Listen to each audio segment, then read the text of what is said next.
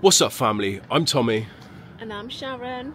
And welcome to DMO World, guys. If you're brand new to the channel, make sure you smash that subscribe button and hit that notification bell so you don't miss out. So I hope you guys are doing great wherever you're watching from in the world, whatever you're doing. Let us know in the comments, say what's up to us, and we appreciate every single one of you. So once again, it's been a little bit of a minute since we've been here with our DMO World family, but we're back. We're never gone for long, guys. We're never gone for long, you know that.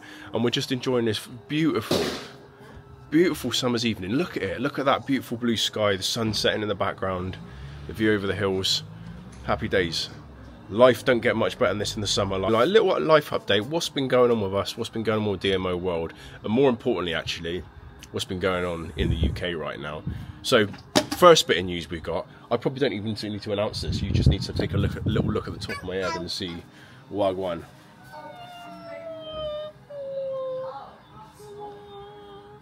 I love it. I love it. I like it. What do you guys think? What do you guys think of Mr. DMO's hair? Do you guys like it? Should I keep it? So I'll tell you. I'll give you guys a little quick story. Long story short, you get it. Long story short. So my hair was like starting to look a bit like an undercut. Like the barber did not blend the short bit of hair of the long bit, and it was starting to look like an undercut. I was getting annoyed, so I started trying to snip it down and do it myself, because every time I went in the barber shop, it wasn't getting sorted. I was messing it up, so I went for the clippers. I tried to get the longest guard, and it just ended up really short. I tried to fade it myself. It looked okay, but not great, so I went to the barber shop, and the barber kind of hooked me up, got me right again, lined me up, did the fade. You know what? I just had a thought. Did you do this because people kept saying me and you look alike? Yeah. Basically, just so we can actually prove that me and Shazzy here are actually twinning. Because people were saying like we've got the same haircut, and a lot of people are saying you actually look alike. You look alike. But people saying we've got the same face as well. I'm still not really seeing it. Not just because of the racial thing, but because I just don't really feel like we look alike. But your face is longer and your head is bigger. My head's way bigger. Yeah, look, my head is like. And you guys be like commenting on that as well, like on our reels, about how much bigger my head is than Sharon's. Here's the thing, all right?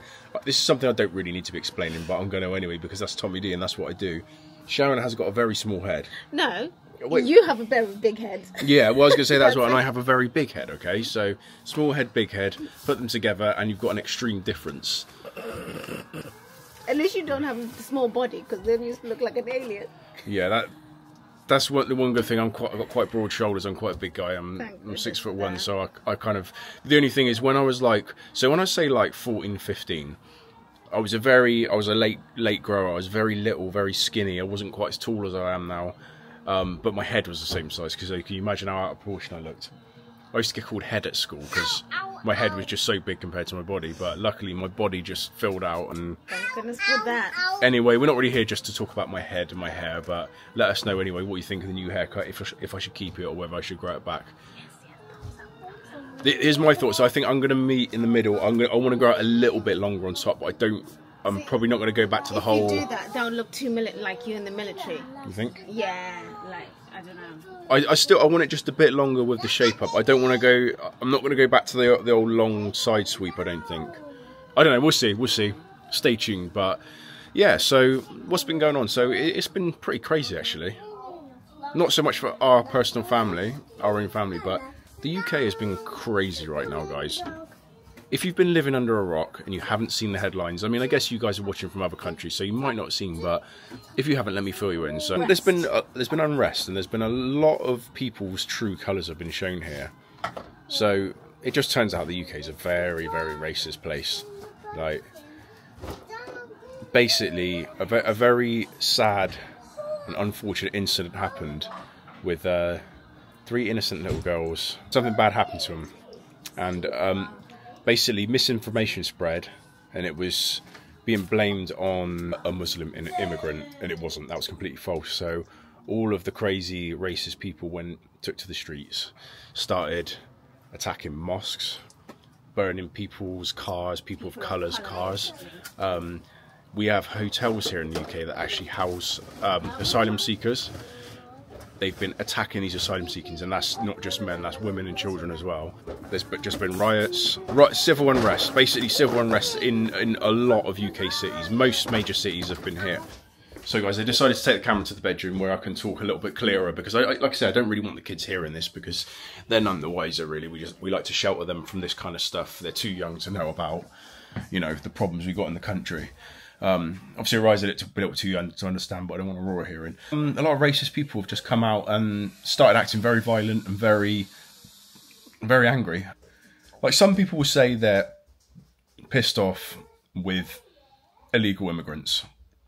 It is a bit of a problem. Like, there's a lot of people come over here seeking asylum, but it's not just that. It ain't just that. It's like, the UK has been a multicultural place for a long, long time. You know, we've always welcomed immigration here because it's always helped our economy for the best part of 100 years. And, it goes back before that as well.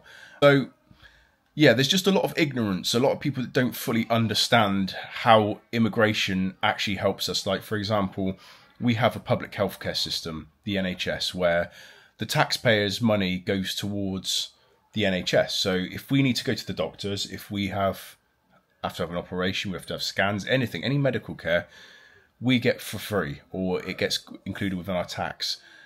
The NHS is full of doctors, nurses, physicians, everything that are from other countries. They see the opportunity to work, to get an education, they work hard, they get great jobs, and they save lives here. Apparently people don't like it. People don't like it, and I don't understand why. It's like, our lives are being saved, paying back into our economy. They're making the UK a great place. That's the way I see it, and I won't see it any other way. So I just feel like, if you are from the other side and you see it any different, then I don't know.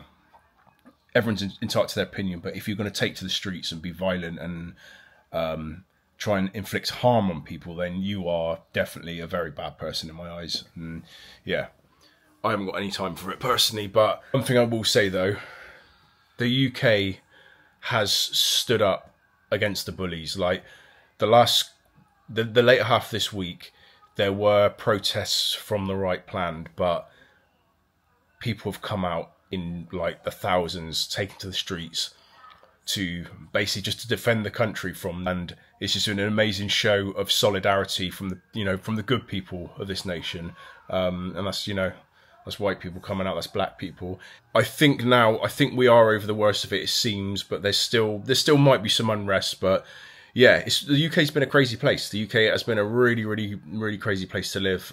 We've just been kind of not going out after dark, just keeping ourselves down, because obviously we are a biracial family, and we got to make sure that Sharon and the kids are safe from these wanting to do harm to people for whatever reason. They're always going to come up with an excuse. They're fed up with it. They're fed up with people taking our jobs, this, that, and the third. It's all the same old, same old, same old. But it does just seem generally to be people that are not educated and don't fully understand the benefits of immigration in this country, and also not just the benefits of it, the history of it. Like, as you guys know that have watched us for a little while, we've talked quite a lot about, we've always had this dream of maybe owning a property somewhere in the US, because certain states like Florida and Texas, you get very good value for money compared to what you get here in the UK, and you get much better weather.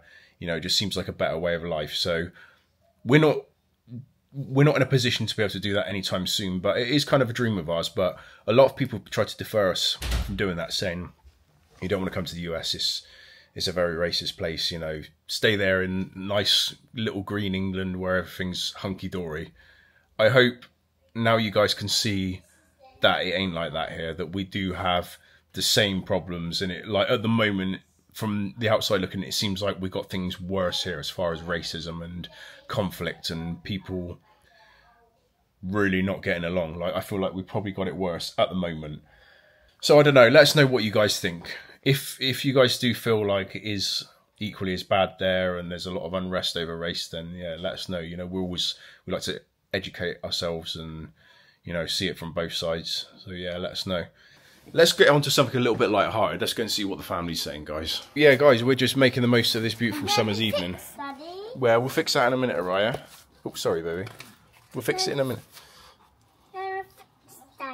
So it's that bittersweet time of the year. It's August, mid-August. The summer's drawing to a close. I always feel sad this time of year. Like, we're still out here enjoying it, but we just know that give it a few weeks, we're going to be cold again.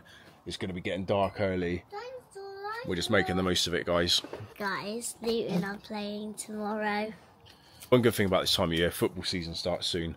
Aurora's just turned into this huge football fan. Her cousin's a huge football fan. You know, I like my football as well. But she's just a huge... Soccer, I should say soccer, so some of you guys get me. She's turned into this huge Luton Town football fan, so I am proud of her for it, but it's all she ever talks about. Isn't that right? It's crazy, guys, how quickly Araya's growing up. It doesn't seem like 5 minutes ago that she was just going... But now she's actually speaking words, even sentences, aren't you, Rai? I don't want to show too much because she's just here in a nappy, aka diaper. It's hot. It is hot. I wish I could just be in a diaper too. You wish you could be in a diaper? That's why I'm led outside, because it's hot. Have you had a nice day though? Relaxing by yourself? Yeah, I wish it was longer. I think I'm going to take a full day off by myself. What I want to know is, when is it Daddy's turn to have a daddy day where I can just do what I want? Oh yeah, I went to Miami, didn't I? I'm forever indebted. So how are we feeling then? It's August, the balloons are going up, summer's ending. We normally get the balloons on our channel, but I think we missed them this year. They're all out flying this weekend, and I think they're gone. But the balloons... They haven't been flying because of the weather. Oh, is that where it's... Yeah. Oh, so they're going to fly them again? I think they might come, now and again, but the balloon fest is finished. When the balloons are out in the city, that normally means end of summer. I hope you enjoyed this little, very, very short and sweet vlog, but, you know, we thought we need to fill you guys in on Wagwan with DMO World. You know, we got to stay tapped in with you guys. Remember, you can always keep up with our goings-on on our Instagram pages, our TikTok pages. We're always here, we're always present, even if you don't find us on YouTube for a week, sometimes 2. You know what other platforms to find us on, but we'll see you guys in another video very, very soon. Cheers, mate.